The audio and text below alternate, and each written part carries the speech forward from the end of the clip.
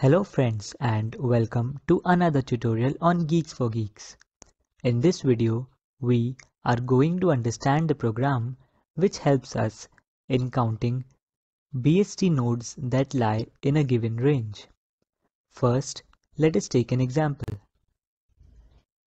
The idea is to traverse the given binary search tree starting from root. For every node being visited, check if this node lies in a range. If yes, then add 1 to the result and recur for both of its children. If current node is smaller than low value of range, then recur for right child, else recur for the left child. Now let us see the algorithm. Let us also have a sample tree to test our algorithm. Let's assume that we take range as 5 to 40.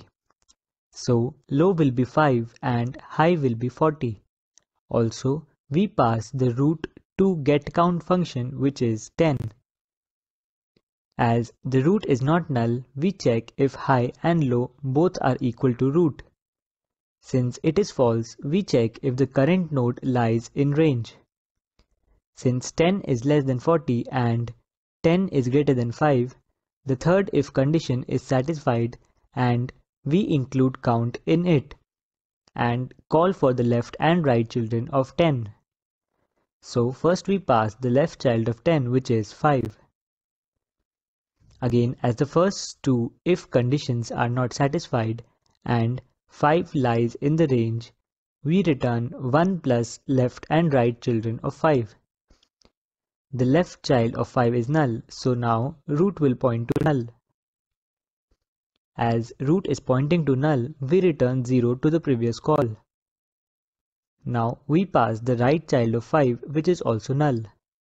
So again root will point to null. As root is pointing to null, we return 0. Execution for node 5 is over and we return 1 plus 0 that is equal to 1 to the previous call. Execution for node 10 is resumed and now we pass the right child of 10 which is 50. Again, the first two if conditions are not satisfied and now as 50 is greater than high which is 40, the third if condition is not satisfied as well. We go to the else if part and check if root's data is less than low. As it is false again, we recur for the left child. Hence, we pass the left child of 50 which is 40. So now root will point to 40. Now as root lies in the range, we return 1 plus getCount left plus getCount right of 40. As 40's left is null, we pass null. As root is null, we return 0. We pass the right child of 40 which is also null. Again, as root is null, we return 0. Finally, we return 1 plus 0 that is equal to 1 to the previous call.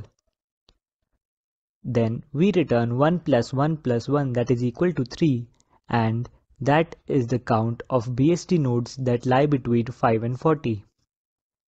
Now let us have a look at the time complexity of the program. This code will run in big O of h plus k complexity where h is height of the BST and k is the number of nodes in given range. With this, we come to an end of this tutorial. For any doubts or suggestions, please leave them in the comment section below. Thank you for watching.